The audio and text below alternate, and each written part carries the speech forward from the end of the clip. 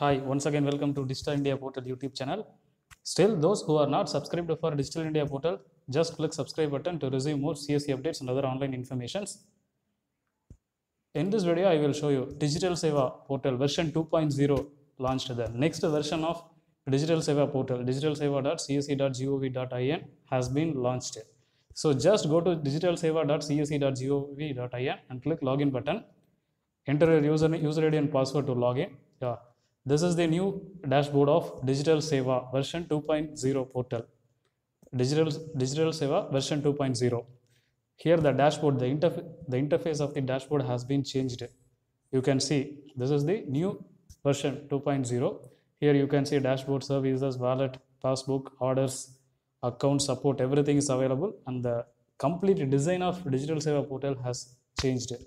Here newly arrived services, IFCO online application form, healthcare, motor comprehensive, so future services, Trinetra, other EKO is the print, everything available.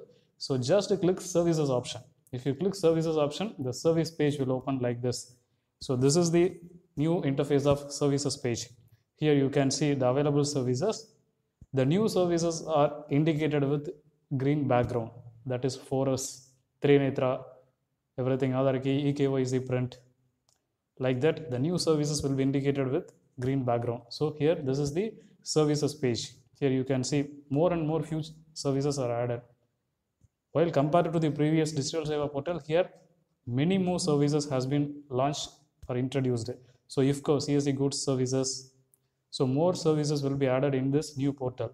Motor, third party, everything will be available in single portal. In previous we go to registration.cse.gov.in, log in and see apply services. But in CSE 2.0 version, all services has been included in a single page under digitalseva.cse.gov.in. Here you can see n number of services available in this new Digital Seva portal. You can search by Aadhaar. So Aadhaar services, you can see UID, appointment, everything, EPF, Aadhaar shading, agriculture. So list of agricultural services, bazaar, IFCO, education services. You can see n number of education services added in new CSE Digital Seva portal. You can choose by category wise. For example, for financial services.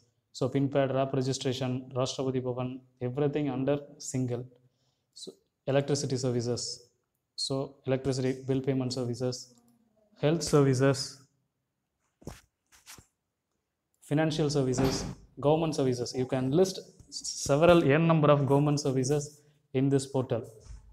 You can here see government services, so telecom services, internet recharge, skills, travel, utility services, water services, everything available under single page.